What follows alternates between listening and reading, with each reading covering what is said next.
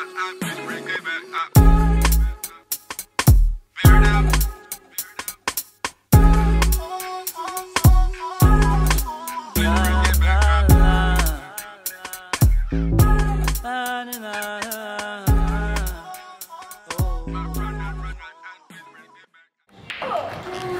was born in Cali, man. I was born in California. Most of my family's from up north. I moved to New York not too long after that. And then I was in Atlanta right before the Olympics, like 95. Oh, wow. So I've been here. I'm pretty much from Atlanta. Okay. Yeah. From some other spots, out and about, but Atlanta's home for me, man. So, yeah. That's dope. So, when did you first start DJing? Straight down, it's not the worst. I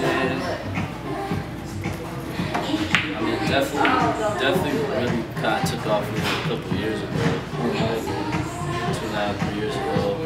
I was in college, came back home after like a year. Where you going to school? In North Carolina, Guilford College. Super small school, like 2,000 students in Greensboro. So yeah, I was there for a little over a year, and then came back here, man, and just kind of decided to pursue it a little more full time. So. In that sense, who are some artists who really got you like inspired, or some DJs who you saw doing it and like, all right, this is a way, this is something I can really do. Man, I'm definitely a fan of like the past, so just being able to look at guys like Jazzy Jeff, Scratch, like that's early stuff for me. Yeah. See, that's beyond me. Like, I didn't even know like Jazzy Jeff was a legit. You know what I mean? Yeah, like, you know, you see the show. You know what I mean? Like, he's like one of the best DJs to ever do it. That's crazy. So, guys like that inspiring, knowing that you have like the ability to just provide music to people, man, in that kind of setting and really move the people. My favorite sound sent me a message on SoundCloud. Like that's how I met him. And it was through somebody else mutual that he knew that I was doing some stuff with at the time. Reached out to me. That's why you haven't seen him. Party. It was called Bonfire. Doing that every Sunday, like just meet him for the first time, and the music he was playing was stuff I was like a big fan of, just kind of a mesh of everything, you know what I'm saying? So you go somewhere and hear stuff that you thought you were the only person listening to. I'm going here and I'm hearing it, and I'm just like, yo, this is tight, man. So work is done, so definitely 60 to 70 plus events in the time that from the inception until this point. So, it's definitely been over 2 years now, man. So the first party was actually 2014, like I said, at Soundteam. Monthly party we were doing live with my camera. So yeah, man. Like ever since then, just been kind of pushing that. So I guess been down since the beginning. So it's cool to see where things are at now with everything. I see that Manir, and don't butcher me for this, I hope you don't really see it, but Manir Zaki? Yeah, Manir Zaki. Zaki, okay. He produced a lot of it. And, so was it easier for you as far as doing vocals to have somebody else produce it and not try to, focus on both? Because I know cats like Cole who get kind of, selfish and want to produce so much of it. Full credit. Yeah. Sure, man. I mean, for me, definitely, up until releasing Quiet as Kept, like a lot of,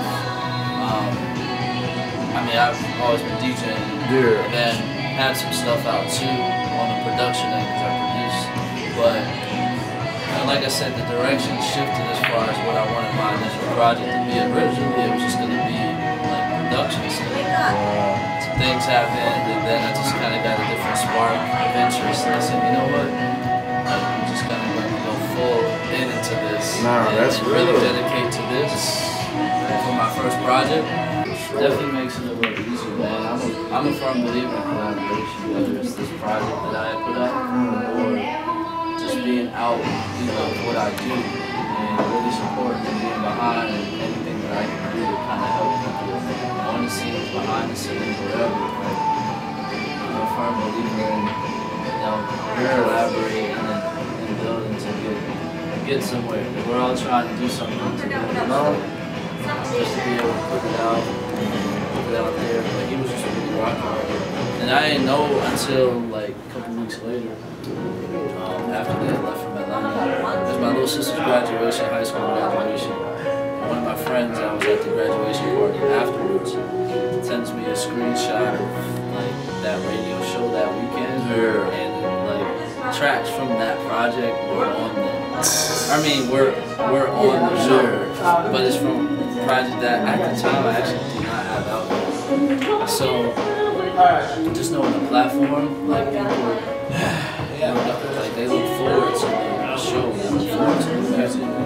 So it kind of took on a whole other like life, where it kind of sped up the process. That makes sense. Not the project. That makes sense. Like, especially with Run Up.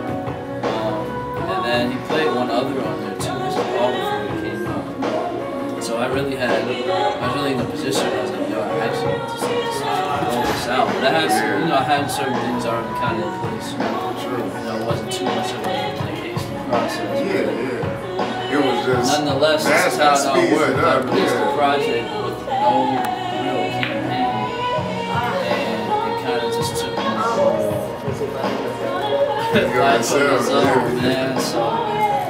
The art direction has been crazy on the project. It's been real crazy. I like it.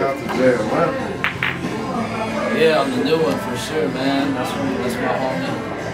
And then you Quiet as Kev. That's my brother, friends, Paris Pierce, visual graphic artist, jack of all trades, super talented kid. Album cover for Quiet as Kev. And all the visuals too for Run Up, the single, Lemon, all that stuff like that stuff in Paris. Definitely appreciate him for letting his talents. Do you feel like colors and sound have like absolutely, man. I definitely envision colors all the time. So it kind of just lends its hand to certain visuals and stuff like that. So things I have in mind. So yeah, man, definitely the whole sound, everything for me, very evident. What's your latest pickup and then what's your favorite pair? Man, latest pickup? This might be bugging too, man. The Air Force One, the Special Force One, that high top. Oh, which color? Yeah, I have the black one with the gum bottom. That's my most recent one, man. That's such a dope shoe, man. It is. I really like how the Air Force One continues to reinvent. The model. Already a classic silhouette, man. It'll never go out of style. So to like totally reinvent that, take it down, and make it just super technical. It's ridiculous. Functional. It's just something that really. Yeah, that was serious. Yeah, the Air Force One's my definitely my go-to, maybe. Most recent pickup, but my go-to. I mean, I love loose, so I wear ultra loose like all the time. Yeah. Every now and then, I switch stuff up a little bit, but for me, I'm always set on a certain rotation and like don't stray from that. You know, I do have quite a bit, and like I said, I switch it up every now and then. But I love ultra loose. Really. Super advertising like this is on the strength of people who just like the vibe. They like that. They genuinely see that. And like, that's dope. That's nice. And then there are people that have little pockets to do for that. That's the blessing of it. It allows people to see. As long as you're visible and doing something that people like, and you're behind it 1,000%, man. That's it. Man, it's one of those. I just watched my first like full Western party this past weekend. But it was all off like I was asleep on the couch. Yeah, that's how it is. It's that vibe. It's like it's like that sitting on the couch, 3 in the morning. I'm let the TV watch me, and I turn the TV on.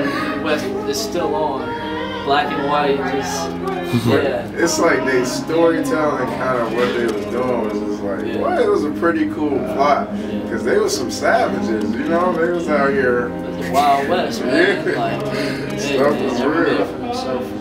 Stuff was real. Yeah, Westerns is always that way. That and like wartime. So, and then stuff outside too, man. Like being from Atlanta, there's been a lot of cool moments. Like, you know, Falcons during Michael Vick's era. I wish I could have lived down here for that. I was such a diehard Mike fan. I think for me, like, I just didn't even have a team after like he went to jail. I was just like, well, I mean, what do I do now? Dude, Who he expects was that? Like what? He was just truly special, man. Just the combination of speed and excitement. He just had this excitement, like every time. It's not many people who've been able to do that. You was like striving to work with or want to work with in the future? As producers, it would definitely just be cool to be in a space with Pharrell. Because growing up being a kid that was always listening to so many other things, express myself in so many other ways, and often just felt to myself outside. Like him and those boys from Virginia Beach really made me feel comfortable being myself, man. So, done so far, man, it's definitely Afro-Punk. I came to Atlanta 2016. And, yeah, man, the energy was unreal, man. I still get everybody, it was peaceful. Everybody was just there to enjoy themselves, be themselves, and like you can't beat that. So it was such a dope experience, and for a city like Atlanta that's continuing to shed light on so many other things, it was like really dope. That everything was successful here. So, yeah, man, Afro-Punk for sure. They had a sick line.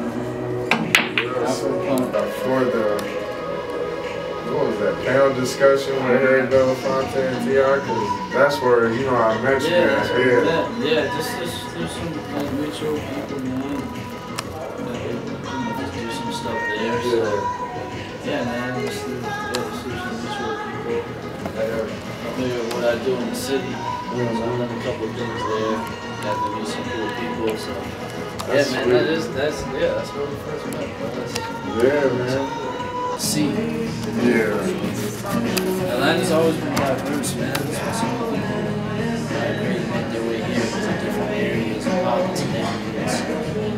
And they will cultivate just different forms of art, expression, culture.